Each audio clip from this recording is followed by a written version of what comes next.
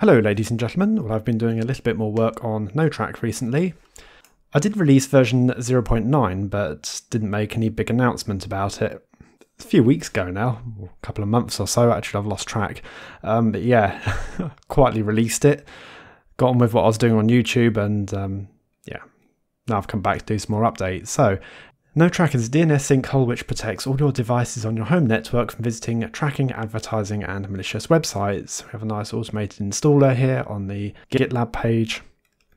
A little bit about it, nice little dashboard, analytics piece, more features in NoTrack wiki. Yeah, I did all this stuff as well.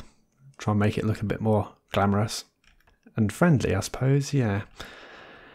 Anyway. The admin page, so let's take a look at what I've recently added. I'll give this a couple more minutes. I just made some more changes to the block list and it's processing.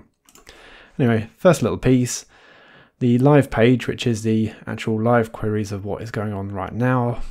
It continuously updates. So I bought a new modern interface to it. You've got cached queries and new queries. Yeah, both of those are allowed. Give it something that's not allowed. Something like this tracking website, 207.net, which is owned by Adobe. Yeah, there you go. Blocked. Doesn't say why it's been blocked. Yeah. Now, I've also added this pop-up menu as well. And incidentally, when you go onto the pop-up menu, it pauses. Last thing you want to be doing is trying to chase a constantly updating display. You can block or allow queries. You can Google or whatever search engine you have set.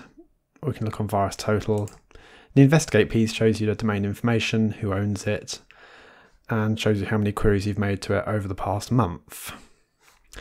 Anyway, another new feature which I've added is this DNS Queries graph is now interactive. You can actually click on any of these time points and it'll zoom straight to that 1 hour period on the graph. I'm not going to zoom to any of this because Miss Quids and I were working at home today and it will show the companies we work for there. So let's go for something a little bit later, when we're relaxing and watching TV. So yeah, clicking on there, or clicking on 7 o'clock has taken me to 7 o'clock in the evening. Gone straight for time order, but I could switch for viewing, or grouped by site. Let's go by most requested site first, Microsoft and Android.